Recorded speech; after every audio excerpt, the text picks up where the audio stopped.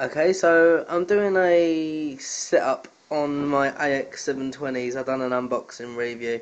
Well, it's just mostly an unboxing. This headset, it's a good headset. It's alright. It's loud, bassy. Excellent for Call of Duty, obviously. These are 5.1. Just a really good headset. I've had X11 Turtles and a couple of other headsets, and none of them have sounded as superb as these. Obviously, they've got the nice gloss white finish. They're really nice. They're not too bad, but yeah, basically, you get the this is the mic thing, obviously. And then that literally just goes into the front of the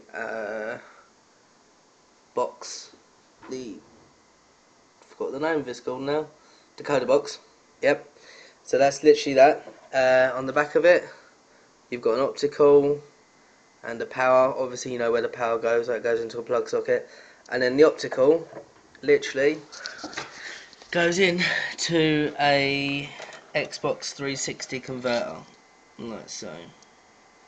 Literally goes into that to there, and that just goes to the back of that, and that is actually literally all you need to do about setting up AX720s. Obviously, if they're PS3, you use the USB thing, but I haven't got a PS3, so I just use them for the 360. And then obviously a cable coming from this to the 360 controller. Job done. That's all you need to know. And then you've got volume on here, but you've also got volume on the little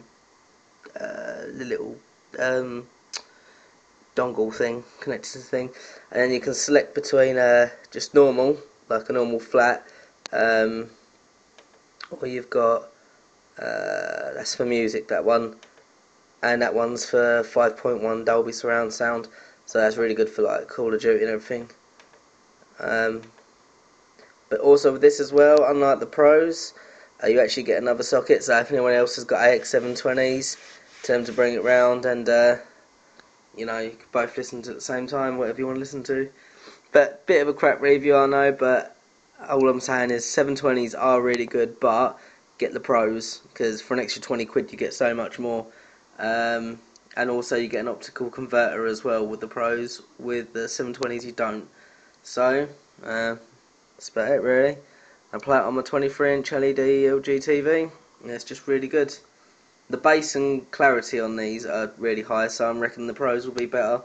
But thanks for watching. I know it's a bit of a rubbish tutorial setup, but just give you a little rundown on how to set the Trittons up 720s. So thanks for watching, and subscribe and like and leave a comment if you want. Thank you very much.